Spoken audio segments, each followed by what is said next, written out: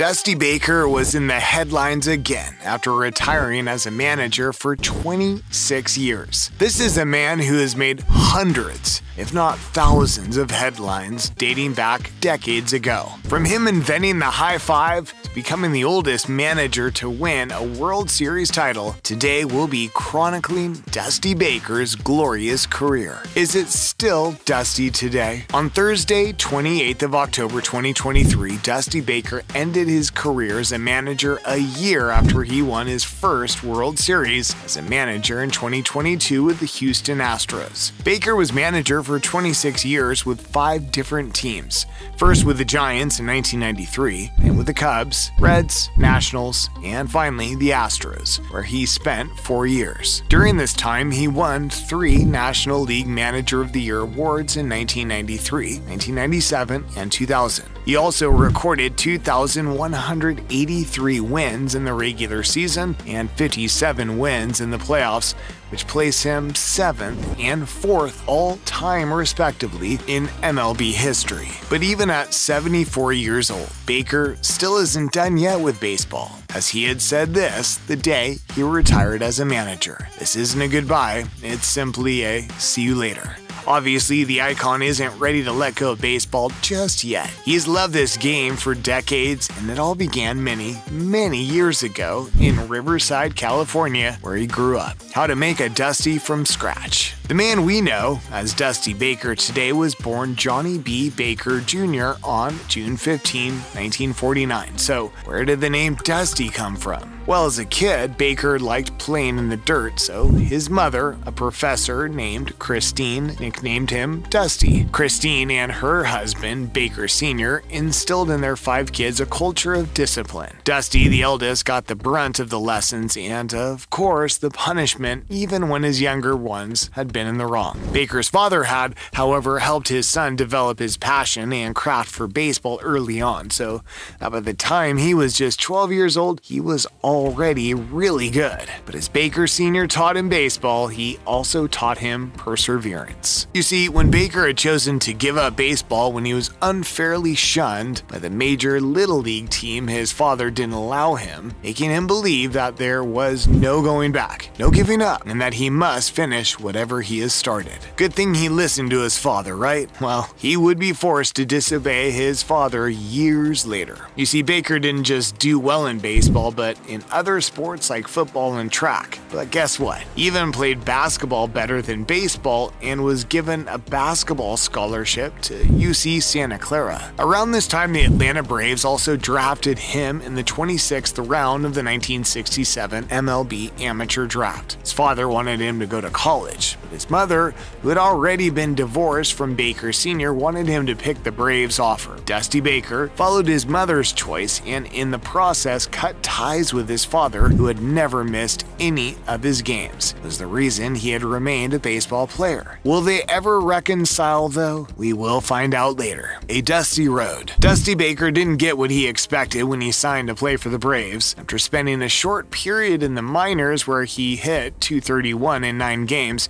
he was promoted to the majors, but he featured in only 5 games, including his major league debut on September 7, 1968. The Braves then asked him to join the U.S. Marine Corps Reserve in 1968. He spent around 6 years there as an auto mechanic Lance Corporal and came back in 1974 with these words: "Wasn't crazy about the idea. Turned out to be one of the best things that ever happened in my life. It helped me a lot. I came home more disciplined." But while he was with the Marine Corps, he continued playing for the Braves. He played in the minors, Class AA Shreveport, and later in Class AA Richmond. During this time, he played as an outfielder, batting .325 in 1970 and .311 in 1971, while also making multiple first-team appearances for the Braves in the majors. However, in 1972, he got his full promotion to the Braves senior team as a starting center fielder, and boy did Baker finally shine. He He was the second best batter for the Braves behind Ralph Garr after hitting .321 in his first season. Fast forward to 1974, and Baker helped his teammate and role model Hank Aaron reach a huge milestone. On April 8, 1974, Baker was on deck when Aaron passed Babe Ruth in home runs after scoring his 715th. Nevertheless, Baker had for himself a .256 batting average,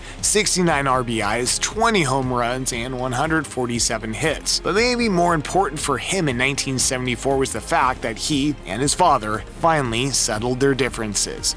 In fact, his father had been present in the stadium the day Hank Aaron passed Babe Ruth in home runs. Anyway, by the time Baker had spent 2 more years in the MLB, he was being compared to Hank Aaron. However, Baker had his own legend to write, but he wouldn't be writing that legend with the Braves because on November 17, 1975, at his request, he was traded to the Los Angeles Dodgers. Baker's first season for the Dodgers ended with a knee surgery that later pushed him from center field to left field in 1977. It was, however, a transition that favored him because that year he scored a career-high 30 home runs. Interestingly enough, the same day Baker hit his 30th home run on October 2, 1977, 2 historical things happened. First, Baker became one of 4 Dodger players, Ron Cey, Steve Garvey, and Reggie Smith, to record at least 30 homers in one season. But it was the second historical thing that day that would be talked about and be a part of world culture till today. You see, when Baker hit his 30th home run that day, he raced happily to the Dodgers dugout, where his teammate Glenn Burke was waiting for him with a hand raised. Not knowing how to react, Baker raised a hand too to hit Burke's. Boom! With that, the high five was invented. Riding on that momentum, Baker went into the playoffs a complete feral beast. After batting .357 in the NLCS, he was named the MVP. Probably would have gone on to win his first World Series,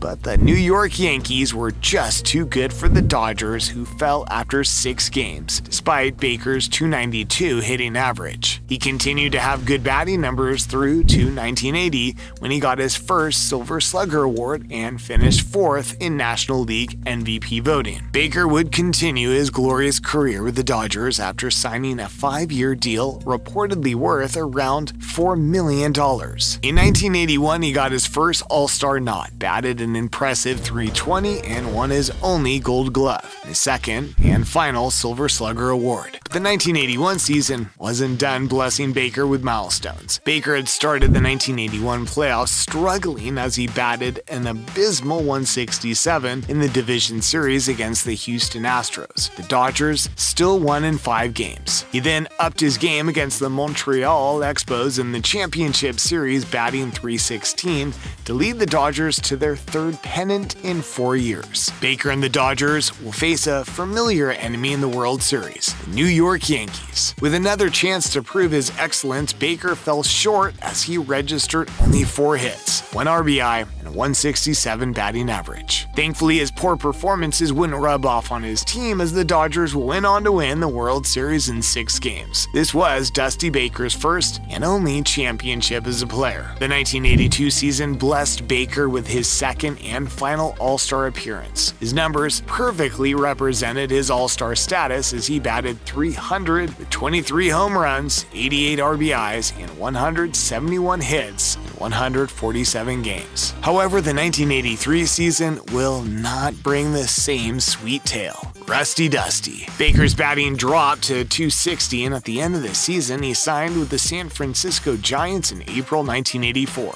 He spent only 1 year with the Giants and batted a good .292, 32 RBIs, and 71 hits. Obviously, his prime was beginning to elude him. He would play his last 2 years in the MLB with the Oakland Athletics. His first season with them in 1985, he played in both first base and outfield, where he batted .268 with 92 hits, 14 home runs, and 52 RBIs in in 111 regular season games. After Baker played in 83 games and batted .240 in the 1986 season, it was suggested by the Athletics that he return to the minors for the 1987 season. Baker declined and then decided to hang his cleats for good. Now that the dust has settled, Dusty Baker surprisingly went from baseball to the stock market. We bet you were expecting that he went into coaching immediately following his retirement. However, Baker started working as a stockbroker before he was signed as a first base coach for the Giants. He went from first base to hitting coach after 1 year. He remained the hitting coach for the Giants for 4 years. He was eventually promoted to manager in 1993 to begin his illustrious 26-year managing career. It would have been more than 26 years, but Baker had breaks during his managerial career. He was with the Giants from 1993 to 2002 and the Chicago Cubs from 2003 to 2006, but without a management position from then till 2008. The Cincinnati Reds offered him a contract that lasted till 2013 when he was fired. He was off the market till November 2015 when the Washington Nationals signed him to manage them for the 2016-2017 season, following which they also let him go. Baker became a manager again in 2020 with the Houston Astros. Here he would win his first World Series as a manager before calling it quits. After missing out on the Hall of Fame as a player, there's a high chance that he won't as a manager. This honor would be the perfect way to end Dusty Baker's glorious career. If you enjoyed this video about Dusty Baker's glorious career, check out the video on the screen now, or the one we posted below, because we're sure you'll like that one too. Let us know in the comments if there's another baseball player whose journey you'd like us to cover. See you there.